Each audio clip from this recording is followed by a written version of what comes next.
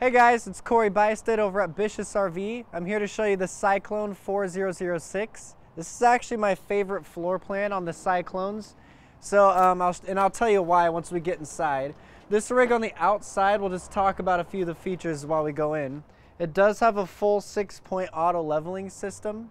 It's nice, the controller's over there. It's nice because it actually remembers the hitching height on your truck, which is a huge plus because then you really don't need a spotter as you're hitching onto this thing. It's a one-person job. You do have the generator. Every one of my newer toy haulers, stock from the factory, are going to come with those. And that's on the front, but this is your storage bay. You get speakers out here.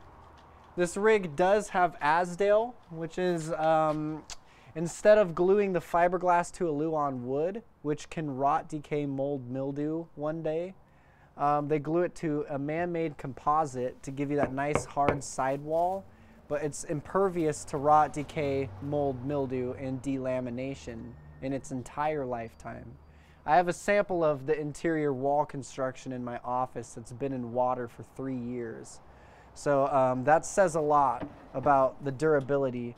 You have a grill right here. This part just flips upside down like this, and you just kind of like do your thing on there. Very awesome to have. These are becoming very popular. You also have the fridge right here. This all lives in that bay.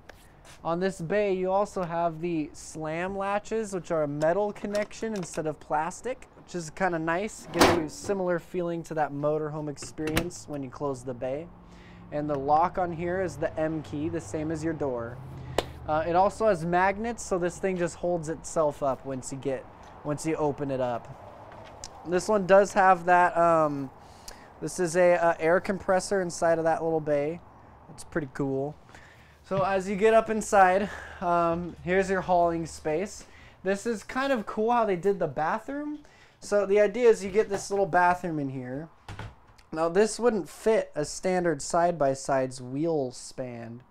So what they try to do is be creative. They let you kind of disconfigure this bathroom wall, and then you just close it up like this. Now that scored me about a foot extra that way. Now you can fit a standard side-by-side's width all the way up to the front and park anything else you want behind it. That's a cool plus. You get some controls up here as well. This is going to be where you extend, retract some of your slides, maybe your awning stuff. There's the slide one. These are all lights right here. You get a 110 plug to plug things in. You can lower your beds up above, all from this control panel as well. And you get the 2 beds. They also turn into couches. And then yeah, that bunk up there. Back here, you do have the sliding glass screen doors. The glass here and screen here. They also open up like doors too. Very versatile. They are removable too if you just want to take them off maybe. It does have the party deck as well that builds around the ramp. So you can have lawn chairs, tables, sit everybody out there. It's very fun. Now as we get into the inside of the rig, this is why I think it's the best one in my opinion. Very unique. We entered through the back door because we're too close to the rig next to us to pull out the step. But this is where you're supposed to enter this rig. If you notice, the front door is on a slide out. This whole thing is a slide out, and we enter in through the slide out, which is really unique. And it's very different coming in this way because you enter and you just get this different sense of space than usually you do. It's a very good presentation as you arrive. So also this is massive. They don't do this stuff in RVs. I'm in these all day, every day, and this is massive. It's a huge deal. You can fit more than a month's worth of everything. And then this, it's still in the wrapper because it just showed up. So this is our refrigerator. This is both gas and electric. It's nice because it's the size of a residential with all of the versatility of both gas and electric. Your kitchen is right here. You get the solid surface countertops, the 2 tiers, which is nice. Well, actually 3 tiers. We have one right here. You get all this storage above, residential sized microwave. You get this awesome cooktop and oven setup. That's kind of the newer, more popular one. Now we get an actual real living room right here. And what I mean by that is it's separated from the kitchen. It's a big square, way better for hosting guests. So also, I believe this one is the bed right here. This one reclines like its legs, and so does that one. This one turns into a bed. Your entertainment stand, you have the JBL system. This is kind of newer. I love that one. It's very simple to use. No weird menus to dive into or anything like that. Just get ABC. These are your zones for where your speakers output. It's very simple. We'll teach you how to use that when you buy it. 4K TV. This is becoming really popular as well as having a nice TV. People watch TV when they camp. And you have your fireplace right there. And then up here, we have the bathroom. You can enter from both ways, from your bedroom or in from the hallway. That is the most beautiful shower I have ever seen. And this would be the first time I've seen that. They did not always do that color on the wall of the shower. Anyways, we have this place right here. You can see out the big oversized windows of your bedroom. You also have these nice windows back here on your king-sized bed. This is the bed. Okay, so let me run you through what happens in the mattress side of things for RVs. Usually, they stock the worst mattress you can find on every RV.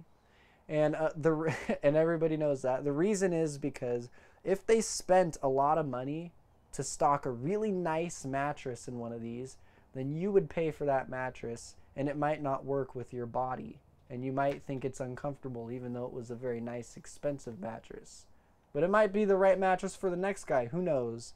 They'd rather stock a really cheap mattress that nobody wants so you have something, and usually you just go buy your own. And then you get to be picky, and you get to actually spend the mattress money on when you want. This is the nicest cheap mattress I've ever seen. It's a pretty funny way to explain it, but out of all the chintzy cheap mattresses they put on, this is actually like a Tempur-Pedic foam, and I would keep it. You have all this storage right here. I thought that was a pole, not a slide. Anyways, you have all this area. Great for shoes right there. I love that.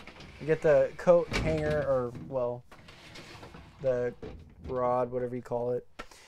And then we get this, we get these two drawers here.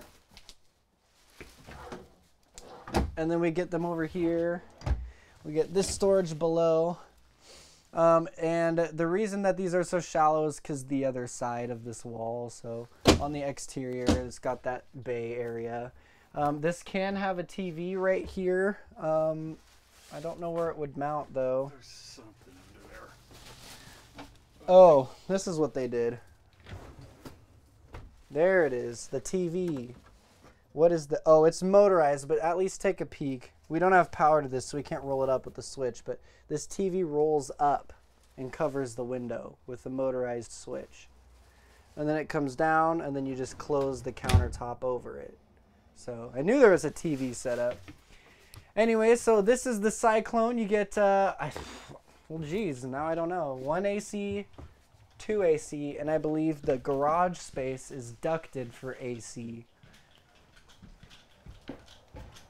Oh, wow. That's cool. You get 3 AC units, and then your kitchen is ducted, even though you have an AC in there. So that's pretty cool. Yeah, you're not going hot in this rig. Also, we have the solid steps. Those are becoming really popular. I think in 2018 we started stocking everything with those. So if you guys have any other questions about this rig, I know a lot about it. You can give me a call and I will help you. 541-735-1535. And my name was coBuystedt, and thanks for watching.